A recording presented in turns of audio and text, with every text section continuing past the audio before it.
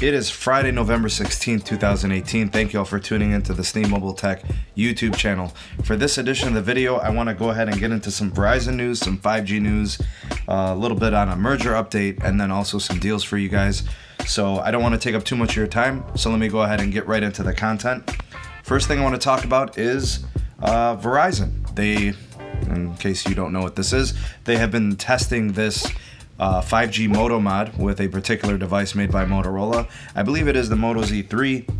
They have successfully confirmed that they have functionality in 5G connectivity with this Moto Z3 model. With this Moto mod, it has achieved call, it has achieved data transfer through this 5G mod. The testing was done in Providence, Rhode Island, and according to them, this is true and real 5G standard protocol. So using the 5G Moto mod attachment, they're able to have successful connectivity to call, text, and data transfer. So in terms of hardware, what you guys are looking at here in this Moto mod, it is a Qualcomm-made Snapdragon X50 5G modem that's within this particular hardware. It does utilize antennas. I guess the model is QTM052, which is compatible with millimeter wave antennas. I believe the spectrum they utilized was 28 gigahertz band, and if you ask me, I think this is great news.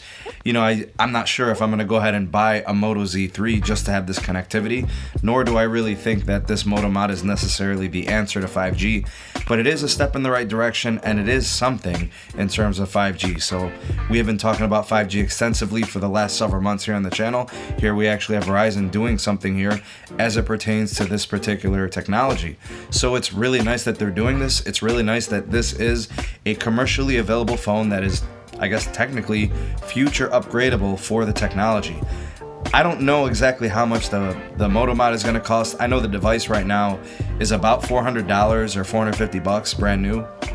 It has like Snapdragon 835, which is kind of an older processor, but with this attachment, with this mod, it does have the 5G connectivity. So it does offer its perks. I think, you know, I'm hoping that this would also be compatible with like the Moto Z2 Play, the Moto Z2 Force, you know, any of these other devices, but they keep referring to the Moto Z3. So I'm wondering if maybe it is kind of tied down to that particular device. But it's good to see that they are making some progress in this.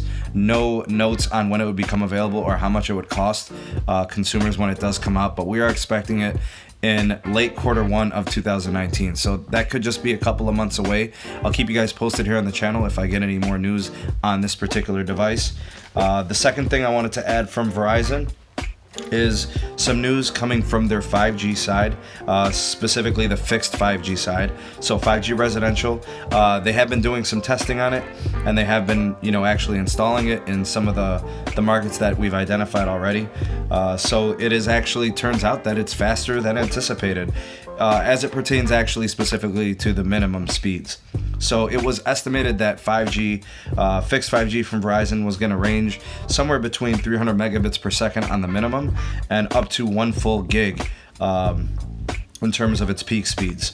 And it turns out that it's actually faster for its minimum. They're seeing typical speeds averaging around 400 or 500 megabits per second.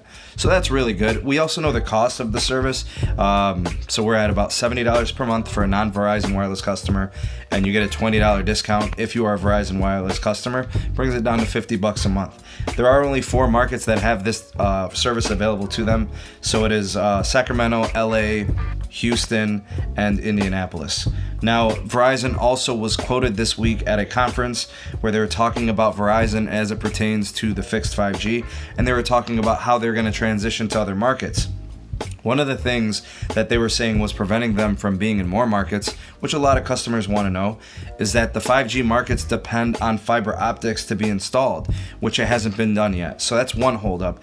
And the other holdup is the simple fact that these are not 5G standards-based protocols for the 5G that we currently have from Verizon. So once the fixed 5G I guess the standards-based protocol is achieved and rolled out, and we've got the fiber in place, we're going to start to see more and more markets receiving this available service from Verizon. So this is all going to be happening in 2019. I think 2019 is going to be a big year for Verizon as it pertains to fixed 5G, and then moving forward with its mobile 5G. So 2020, I think Verizon's looking to really bank big when it comes to financials on 5G in terms of fixed. and also 5G as it pertains to mobile. So that's all the news coming out of Verizon. The next thing I have for you guys actually is just some basic 5G news. Actually, I think it was Wednesday, so a couple of days ago, the FCC held its first millimeter wave 5G spectrum auction. Up for grabs was 27.5 to 28.356 gigahertz band spectrum divided into two 425 megahertz blocks. I believe the count was 3,000 licenses. I think it was over 3,000 licenses. There were 45 bidders on the auction. This was undisclosed, so we don't really know for sure who was all in there, but it was at least 40. I think they said up to 45. 2,000 received bids in terms of the 3,000 licenses. 1,000 did not receive any bids. The auction itself for total raised $36 million. I think it was like 36.4 million. The licenses went to cities in Florida, Texas, Hawaii, California, and Pennsylvania. They seem to be the winners there. Now, in terms of up-and-coming auctions, we're expecting a 24 gigahertz spectrum auction with about 3,000 licenses next year. I think it was like mid 2019, so we're expecting late spring, early summer. And then a third auction, probably by the end of the year, bands 37, 39, and 47 gigahertz towards the end of the year. So just for those of you keeping track at home, Verizon has a ton of millimeter wave spectrum holdings, as does AT&T, but that's not going to prevent them from bidding and trying to get more licenses in places to continue to deploy and build out their 5G networks. So it's definitely not enough. So they're going to be participating heavily in these 5G auctions. T-Mobile's going to be a big player in this as well. And, you know, Cox was one of the cable providers that was going to be involved and actively bidding on spectrum. I'm not sure who else is in there, but those are some of the companies that we know for sure. Before actually I transition to the offers, I wanted to give you guys a merger update. So the FCC has announced a restart of the informal 180-day review process for the proposed merger. It was previously paused, I believe, in September, and now we're going to officially get the restart on December 4th, 2018. So just a couple of weeks away. Basically, what the FCC wanted to do was they wanted to pause it because there were several economic concerns. They wanted to take a look at some new data that they had obtained, some new documentation that they had obtained in August and September that they had basically deemed that they had to review. The FCC wants the feedback on some of this data and some of the findings. They want to present it. Obviously, this is just kind of like the DOJ and the FCC kind of doing their thing, but it looks like it's kind of back on when it comes to the clock. Now, I've said previously that just because the clock stopped doesn't mean that the deal was going to fall. So I still think that the probability of the deal happening is still just as likely as it was before. This just kind of puts it back on that informal clock that we have heard reference to several times. So the DOJ is investigating. You know, the merging companies are kind of been the ones that have been holding this up. The DOJ wants to proceed and they want to get a deal done, or they want to, you know, put closure to the situation. But in terms of the Attorney General, he has said several times that the only time mergers ever get slowed down is when the merging companies are preventing progress from happening. They're not disclosing information and they're not providing the documentation that the DOJ needs. So that could be the situation here. But as Sprint and T-Mobile provide those documents and become more transparent, we should get more closure and progress to the situation. So a decision is forthcoming for sure. We're expecting it. But again, we just kind of waiting. We're playing this waiting game. We'll have news December 4th when this does officially get back put on the clock. And then, of course, it's hypothetical, but we could potentially see the merger actually get approved anytime in 2019, really. So, you know, they're going to investigate Sprint's claims that they can't compete in the future. They're going to investigate Sprint's claims that they're going to fail without the merger. Those are some of the things that are really important to the DOJ. You know, I'm not really sure if they really support this claim. I think the DOJ is looking at it strategically, how it's going to help the consumer market, how it's going to help the American public, and that's basically what the holdup has been. So that's it for that, but it is news nonetheless. Now, in terms of deals, this one's coming from T-Mobile. You can get a free OnePlus 6T if you add a new line and trade in an eligible phone. The promo begins November 16th, so it is available today. The trade-in phone must be an eligible device. Some of the details we know is you could trade in an iPhone 6s, iPhone 7, original Google Pixel or Pixel 2, Samsung Galaxy S8, and there are some other Samsung devices that qualify. Basically, these are 1 or 2 year old flagship devices. Some other Black Friday deals coming from T-Mobile. They have up to $750 in bill credits on an upgrade on a phone.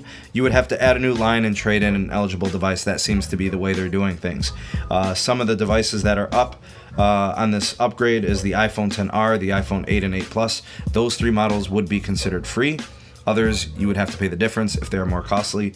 The trade-in devices eligible are the iPhone 6s or newer, the Samsung Galaxy S6 or newer, the original Google Pixel, or the Moto Z2 Play. All would qualify. Now, do keep in mind that T-Mobile kind of does things in a weird way. Now they're doing some 36-month bill credits, so they may actually force you to be on a 36-month bill credit to get the difference of these monies.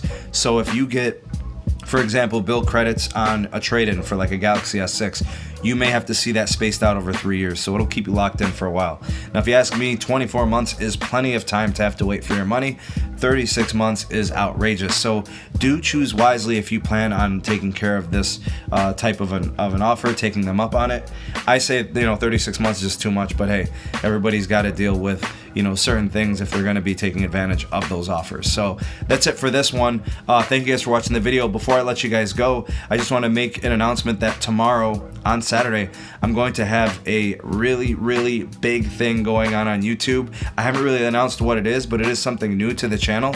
It is something that I consider to kind of be maybe something that I would do in the future. And if it's successful, maybe it's something that'll stick around, but I think you guys are really going to enjoy it. So make sure that if you haven't already, subscribe to the channel, ding to be notified whenever I upload the content, especially when I have live streams and other things going on. So I'll put links in the description below for all things connected to the sneedmobiletech YouTube channel. And don't forget to tune in tomorrow for the live stream podcast, something very special going on there. So definitely tune in and check us out there. So thanks again for watching. I hope you all have a great rest of your Friday. Have a great weekend. We'll see you guys on the next video. Peace.